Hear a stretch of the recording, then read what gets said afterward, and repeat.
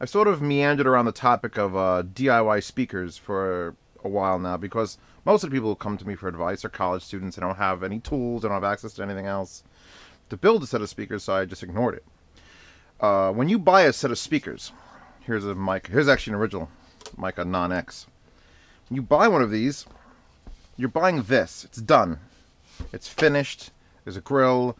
Some human being screwed in all these screws. The crossover, which would be in the other one, was built and soldered together by somebody, and you pay for all that. You pay for that service to be rendered. Whereas something like these are a set of overnight sensations that were loaned to me.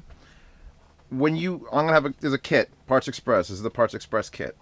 Look at it in the description right now. Pause video, and go look at what you get. Look at the pile of things you get. All right, you see that pile of things? Yeah, you get the drivers in their own little boxes, the tweeters in their own little boxes, about, I don't know, 15 components for the crossover. I don't think you get this, actually. He said you didn't get the terminal caps. You might have to buy that on your own, but you didn't get any screws. But you get the wood.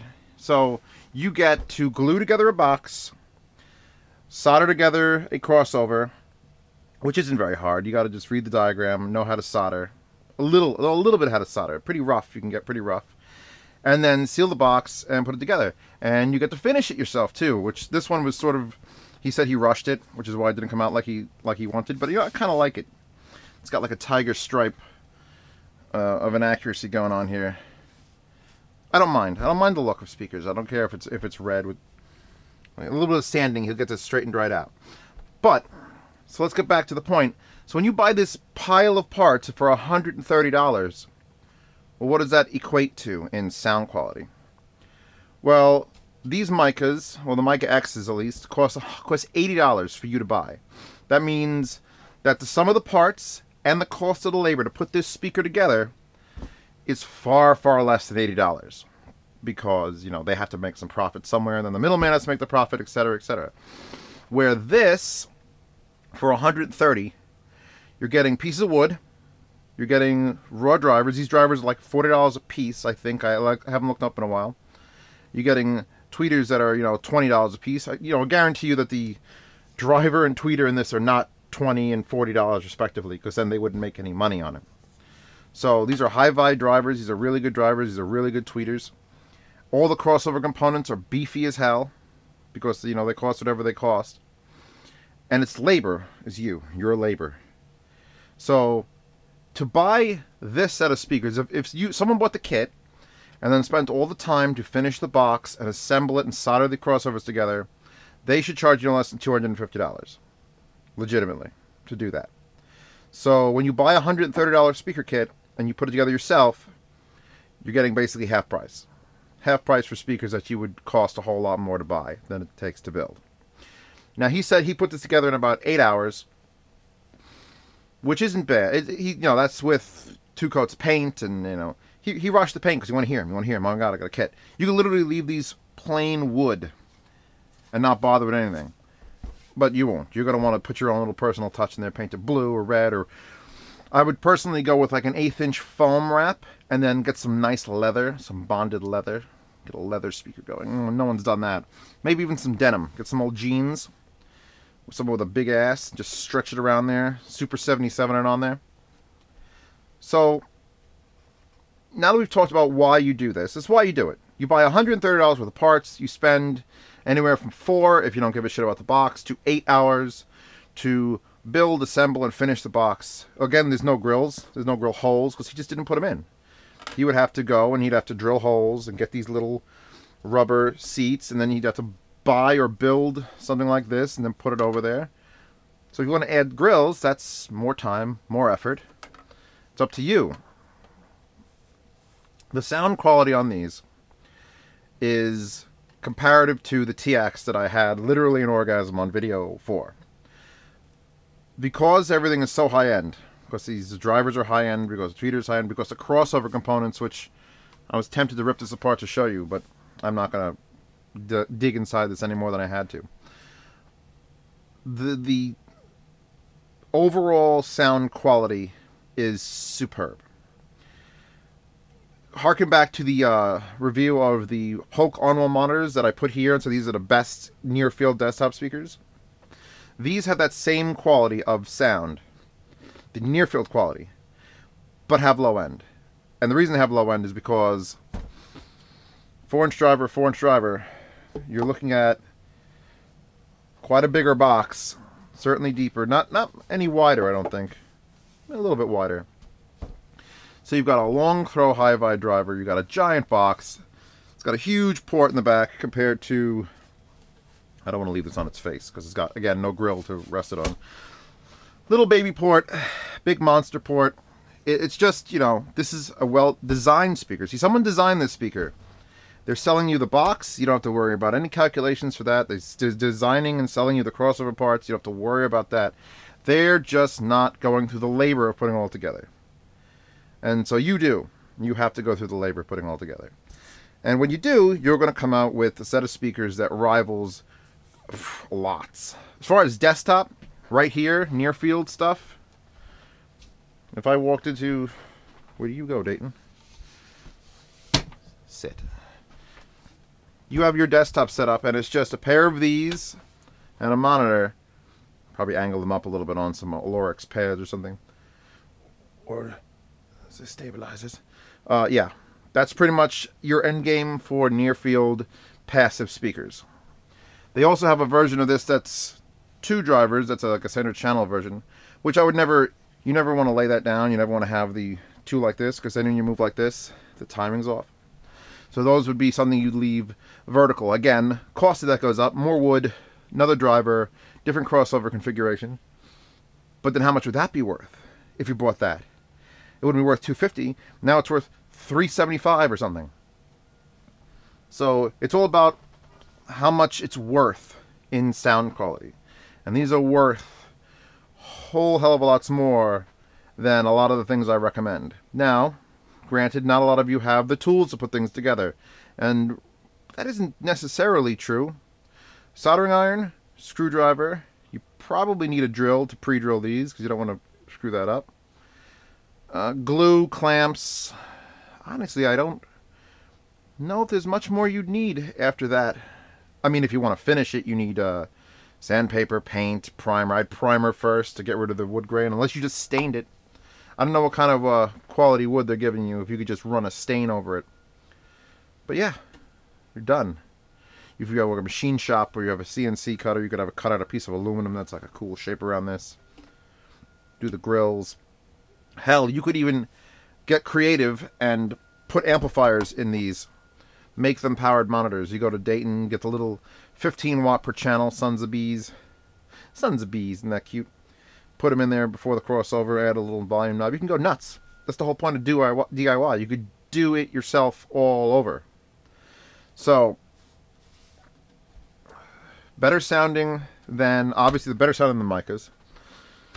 There's a weird, I'm going to try to describe this now. Phase. Let's talk phase for a second. Phase is when, like these speakers, my big Dayton stacks, have phase issues like you can't imagine. Because all 3 speakers and all 3 tweeters play all at the same time, all the same source. These are full range and these have a slight cap just to keep them under it. So if I'm standing right where my camera is now, and this speaker goes whoomp, and this speaker goes whoomp, and this speaker goes whoomp, that one's going to hit me last, that one's going to hit me second, this one's going to hit me first. And they're going to cancel out because of where I am. But if I get all the way down here, then this one hits me first, and these 2 hit me slightly later. Just slightly. And it's good. And as you get further away, obviously that effect goes reduced, and reduced. So my big speakers do an incredible amount of good phase problems. And that's a thing. Where if I sit here and I'm playing music and I'm staring dead center, I hear everything. I hear shit up and down and way back there and over here. And it's not very easy to do that in a small speaker because usually they have to time the tweeter and the thing, and they're real close, and that's it. But with these, somehow the timing between what this produces, and where it crosses over, because this gets cut off somewhere, the highs stop, and this gets cut off when the lows stop, and this one cuts off in the high stop, and the phasing timing may be slightly tweaked to allow for better depth perception in music. I know that sounds weird, but that's what I'm hearing. When I put these up, I hear probably some of the best center image I had when I do the recording test. One of the songs is just, a person singing right dead center. And I've never sat here and looked and said, I can't tell the speakers are playing. I was looking at them, but they were just sitting still. And I was like, that's where that person's coming from there. Nothing to do with these. So, crazy, crazy, crazy depth. Crazy, crazy, crazy center image. Just soundstage up the wazoo. Very, very good low end. And the highs are as accurate as I care to play with. They might be a little bit on the, not sibilant side, but after about an hour of real close, not real loud, but like loud, like you're listening, the tweeters get on my nerves a touch. They're not quite as soft. I like a little bit of a softer tweeter, which looking at that makes it funny. I like a little bit of a softer tweeter, like the SX6. My XRM 6.1s have a big soft dome, and it's just, it's gentle. It's gentle, massages your ears, where these can get a little bit at you.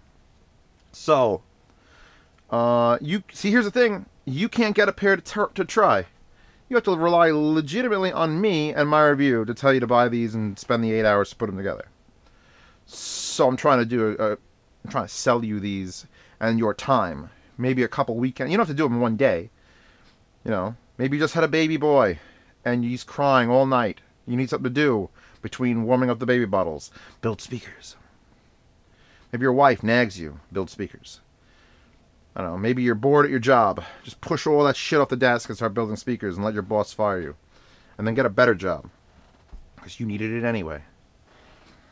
Yeah. You have to find either someone who has these to hear them. And here's another problem. Because the guy who loaned me these said that, do-it-yourself speakers sometimes don't get a good rap. Because how good you are at making the speakers legitimately determines how good the speakers end up. If you do something wrong, if you solder the crossover together wrong, if your soldering skills aren't that good and it's a loose connection, or if you screw something else up, the speakers aren't going to be any good. With these speakers that he put together, obviously the finish is not 100%.